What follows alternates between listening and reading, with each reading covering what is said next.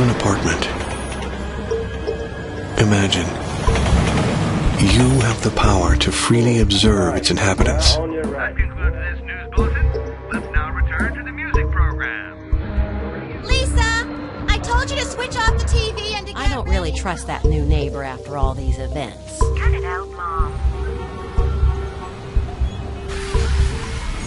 You can spy on their comings and goings.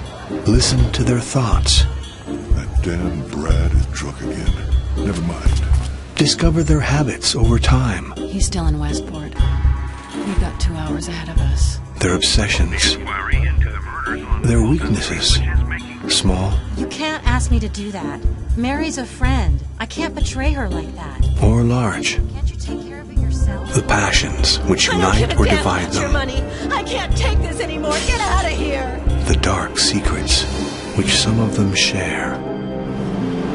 The events that you are about to witness retrace the story of my life, more precisely, the 15 months leading up to my birth, and the events which shaped my destiny right up to this tragic moment. Thank you. The day of sacrifice has come.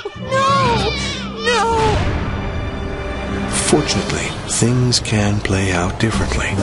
By going back in time, you have the power to change the course of events.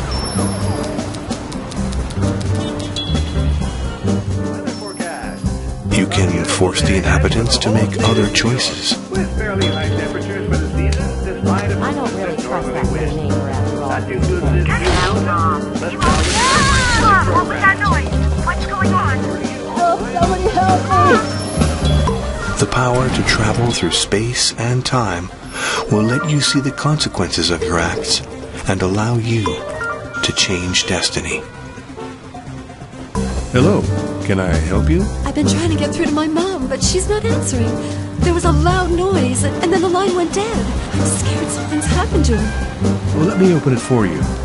I can come with you if you want. I'm a paramedic. My name is Chad.